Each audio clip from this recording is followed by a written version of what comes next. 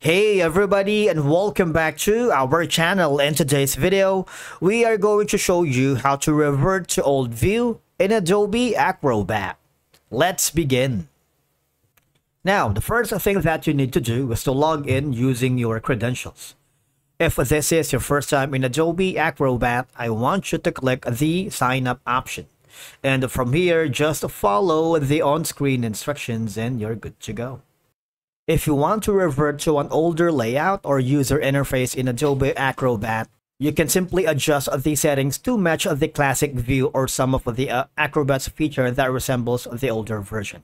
In my case, if you're using the Adobe Acrobat Online, you might want to go to the upper right corner because I am using the dark mode. And if you want to have like the classic layout, go to the settings.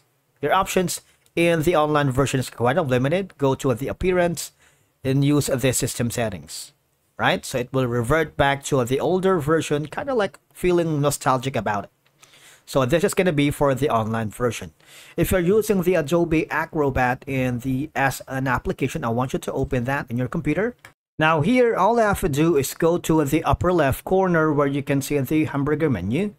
And this is the easiest way for you to go back or revert to the old classic view. Click the disable new Acrobat reader.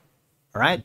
Now, to disable the new Acrobat reader experience, restart the app. And all I have to do is click the restart app. And what will happen is it will kind of somehow go back to the older version.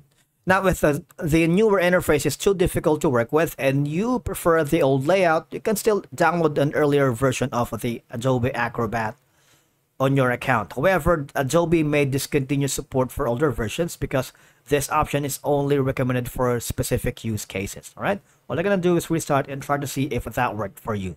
That's it for today's video. Thank you so much for watching. We will see you again in the next one.